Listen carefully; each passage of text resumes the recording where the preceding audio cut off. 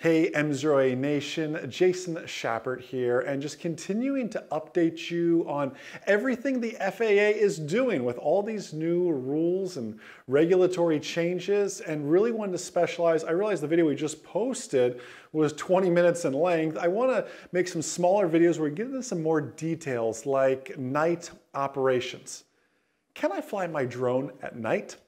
The answer is yes. Actually, you can, provided you've had the training and the drone is actually equipped for night flight. Now, when the FAA first established the rules for remote pilots, night operations were required by a waiver.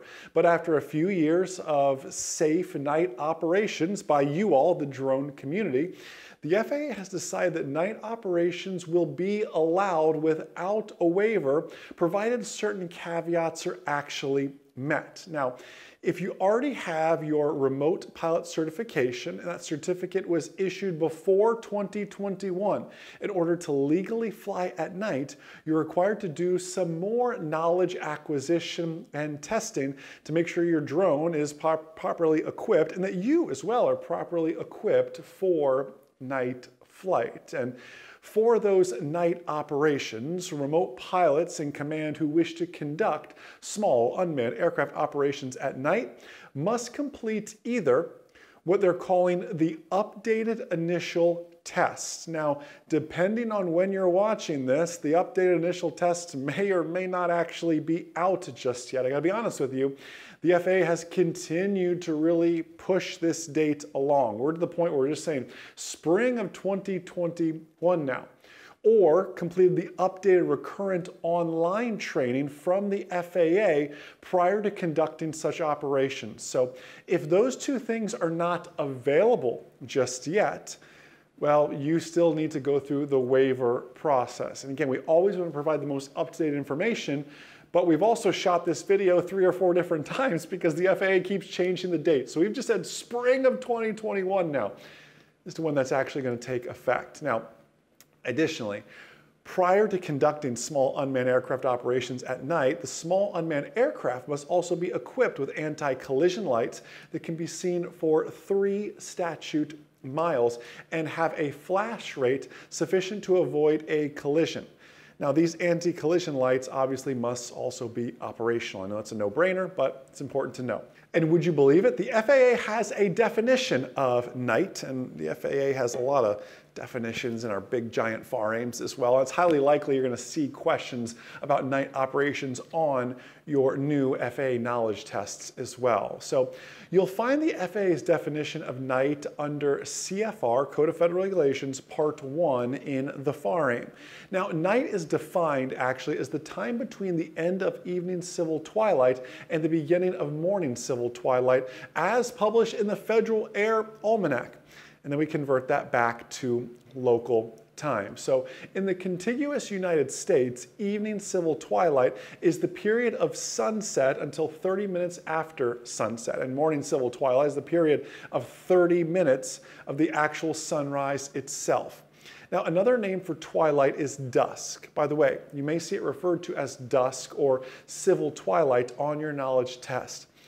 Basically, the sun's not all the way above the horizon and not all the way down during civil twilight there as well.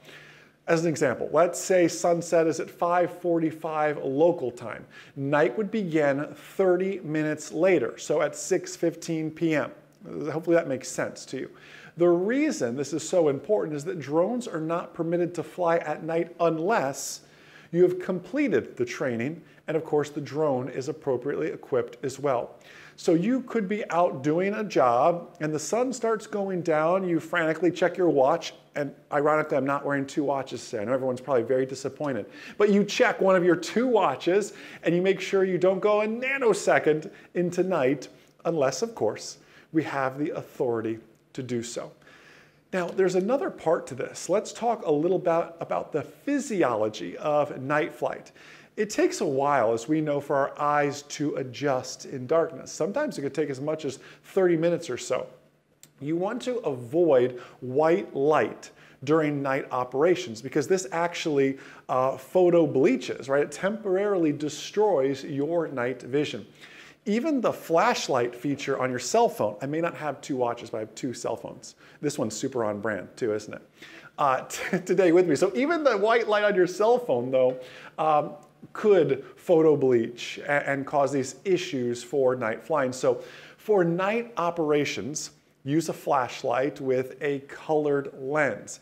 There's actually a term, aviation flashlights are available from, you can probably get them on Amazon, but certainly pilot supply stores as well. And they're either gonna have a blue, green, red, or yellow lens. Now, at mzeroy.com, we are fond of green lenses as they actually seem to provide the best visual acuity at night. So that covers night operations for you.